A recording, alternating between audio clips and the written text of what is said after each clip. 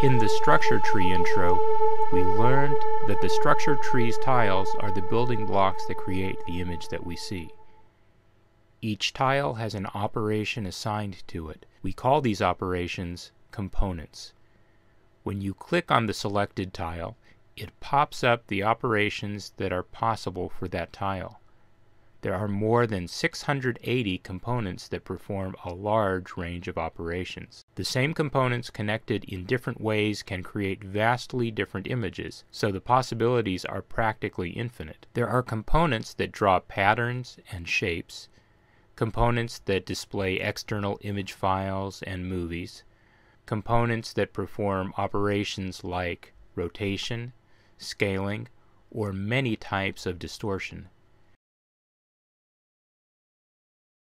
Components that can perform color transformations, and much more. Exactly what any tile does depends on a few factors: the component assigned to it, its settings, which are set up with the sliders down here, and what it is connected to.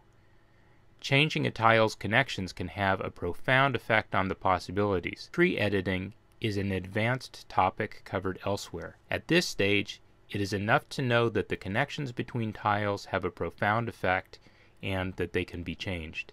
To change a tile's settings, which we call parameters, you click on a tile and then adjust the sliders. The sliders apply to the selected tile. The settings that can be changed depend on the particular operation assigned to the tile. For instance, with the Rotate A component, you can control the rotation amount, the horizontal offset, and the vertical offset.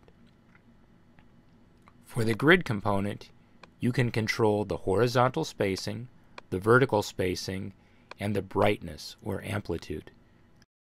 You save the slider settings by clicking in a blank slot or replace an existing keyframe.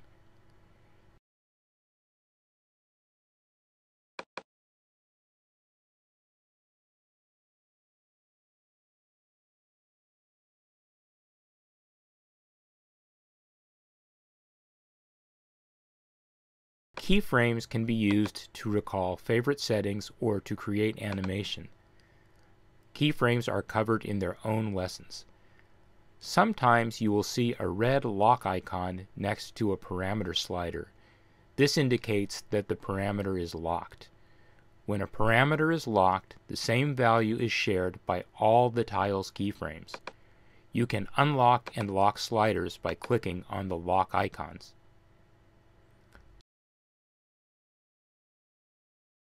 Some components also have an options pop-up that influences its behavior. Unlike the parameter sliders, the same option pop-up setting is shared by all keyframes, while the parameter sliders can change from keyframe to keyframe.